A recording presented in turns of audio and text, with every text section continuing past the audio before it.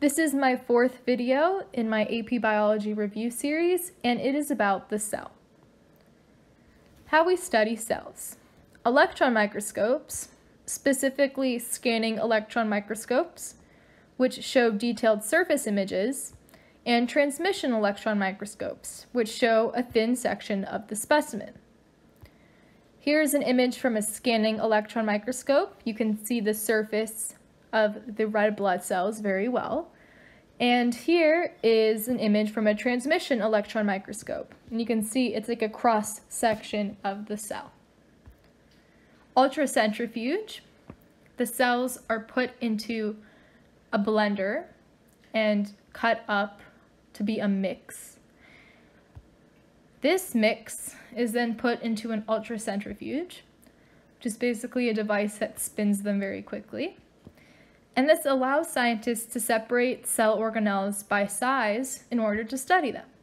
So as you can see in this image, they start with a mix of all the organelles of different sizes, and then after being spun for a certain amount of time at a certain speed, we have the heaviest organelles fall to the bottom, and then those can be removed and studied.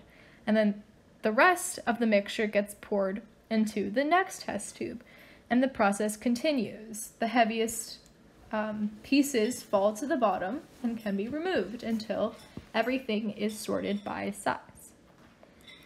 All cells have cytoplasm, ribosomes, DNA, and a plasma membrane.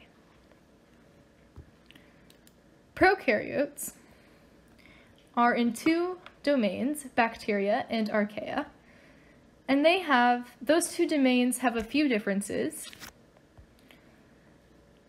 All prokaryotes are single-celled organisms, the oldest life, and it's very important that they don't have a nucleus or other membrane-bound organelles. This is one of the big things that makes them different from eukaryotes. So instead of a nucleus, they have a nucleoid, which is a region where the cell's DNA is. Pili, used for attachment, and they're only in some prokaryotes. As you can see, they're like the hair-like structures in that picture.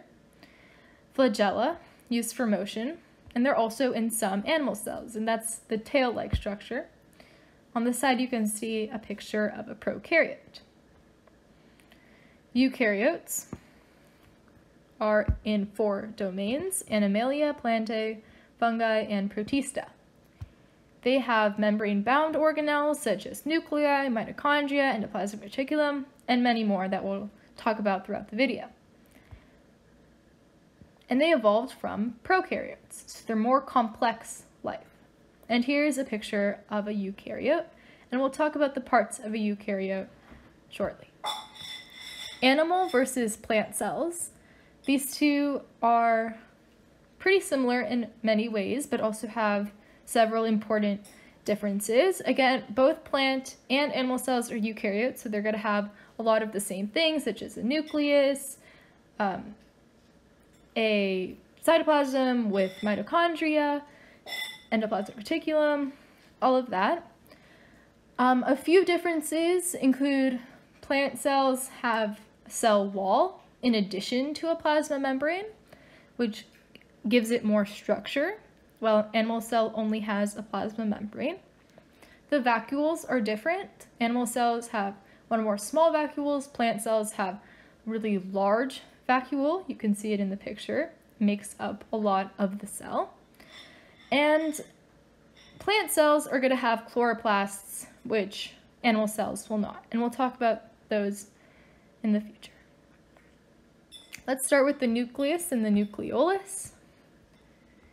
The nucleus has DNA coiled into chromatin, and the nuclear membrane has pores. And this is important because it's selectively permeable, chooses what can come in or go out. The nucleolus is inside the nucleus. This is where ribosomal RNA is made, so that codes for the ribosome parts.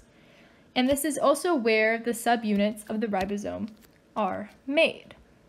And here's a picture of the nucleus. You can see the nucleolus inside of it, and the nuclear pores, which are important for transportation of materials. And again, chromatin is the tightly coiled DNA that you can see there. Ribosomes are where proteins are made. They have two main locations, and where they are affects what they do. So if they're in the cytoplasm, they're called free ribosomes, and these will normally make proteins that will be used inside the cell. If they're on the outside of the endoplasmic reticulum, they're called bound ribosomes, and will usually make proteins that will be secreted out of the cell or become a part of the cell membrane.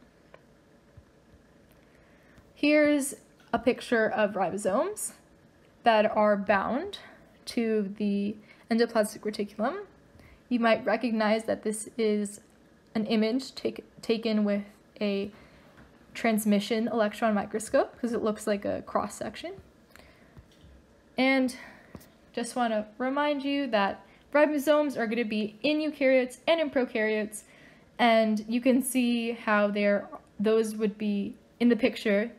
Those blue dots are ribosomes, free ribosomes, because they're floating around in the cytoplasm. Endoplasmic reticulum, there's smooth ER, so ER just stands for endoplasmic reticulum, and this is where lipids are synthesized. It also detoxifies drugs and poisons, and it stores calcium ions, and that is very important for muscle contraction. The rough ER is the site of protein synthesis, and it's called rough because, as you can see in the picture, there's a lot of ribosomes right next to it, all around it.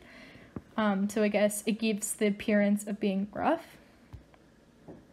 And the protein will go from here to the Golgi body. And as you can see in the picture, smooth ER and rough ER are connected, but do have different structure and function. The Golgi body is basically a shipping center. It modifies the protein that came from the ER, so the endoplasmic reticulum, and sends it out in a vesicle.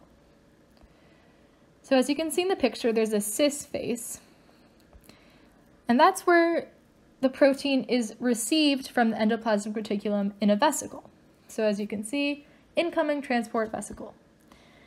Transphase packages the protein to be sent out in a vesicle. So you can see why some people might call it a shipping center, because it receives, quote unquote, packages and ships them out. Lysosomes are full of hydrolytic enzymes. They perform phagocytosis, which is where a food vacuole will fuse with a lysosome and digest the materials taken into the cell. And those materials will be recycled. Autophagy is where it digests organelles that are damaged. So materials will be recycled. Organelles that no longer function will basically be eaten up by these lysosomes. And as you can see in this picture, lysosomes, there's a food particle that will get eaten and taken in by the cell through phagocytosis, and then the food vacuole will fuse with the lysosome, as you can see. And then the lysosome will use its enzymes to break that food apart, and later there will be exocytosis, elimination of things it doesn't need. Vacuoles. Food vacuoles are formed through phagocytosis, and we talked about that in the last slide, if you remember. Central vacuoles are in mature plant cells, and they're very important for the storage of nutrients, pigments, ions, and for the plant's structure. Contractile vacuoles pump excess water out of the cell. They're in freshwater protists, such as paramecium, which is a common example for this. Here you can see a paramecium, and there's an arrow in the paramecium pointing to the contractile vacuole, and this lives in freshwater. So a lot of water will come in to it, and we'll talk about hypotonic and hypertonic solutions in our next video, and that's why the water comes in. So it's very important that it has a contractile vacuole to pump that water out.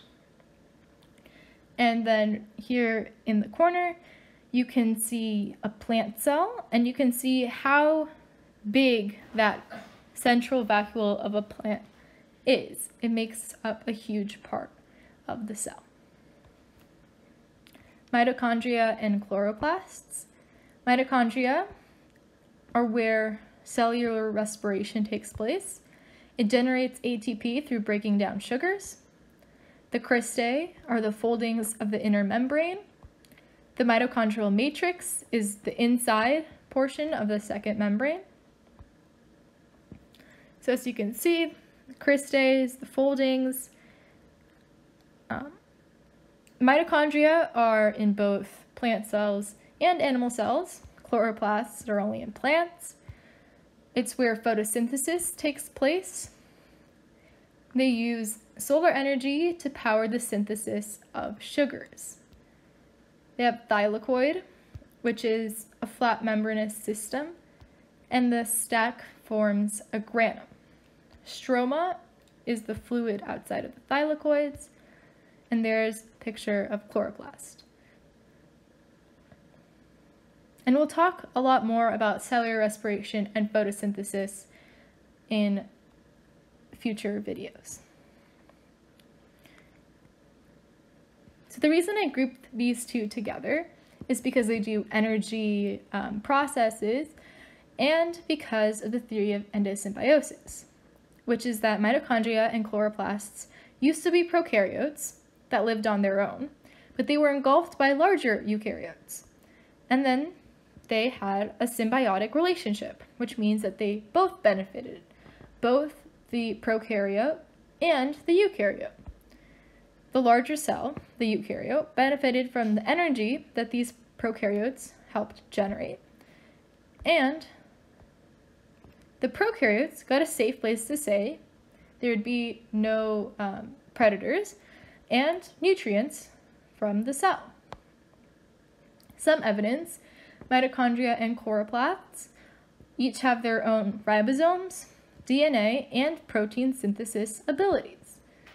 So here's the picture of the two. You can see that they both have ribosomes, and these are their own ribosomes, as well as their own DNA. Last, we have the cytoskeleton, which is a complex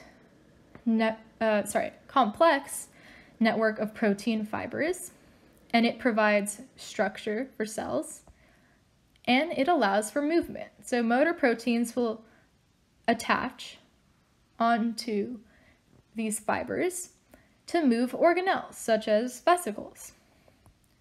And the main types of fibers are microtubules, microfilaments, and intermediate filaments. And here's a picture with the three. And here at the top where it says actin filament, it's called that because it's made of actin, but they're also called microfilaments.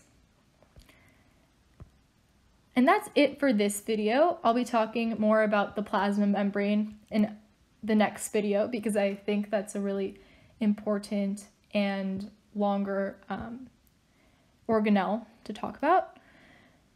Thank you for watching, and please subscribe if you would like to see more videos.